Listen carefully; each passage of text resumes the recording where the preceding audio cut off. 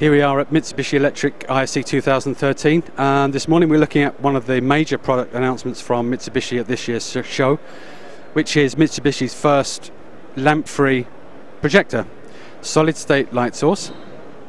Will be available a little bit later on this year in three models, standard, short throw and ultra short throw.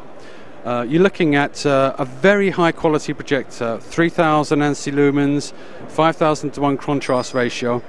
But the really interesting thing about these products is the way that Mitsubishi has designed the light source. Within the Mitsubishi products, we're using an array of 34 blue laser LEDs to deliver the blue light directly.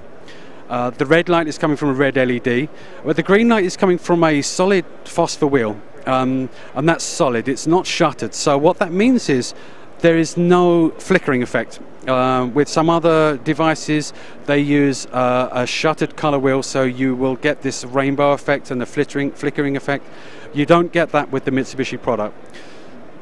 So if you have a chance to just pan over to look at the results, what you're seeing is a projector that delivers really superb quality images, lovely deep rich blues that come as a result of the direct blue laser drive. So a major new product announcement from Mitsubishi, 20,000 hour lifespan, exceptional quality projector.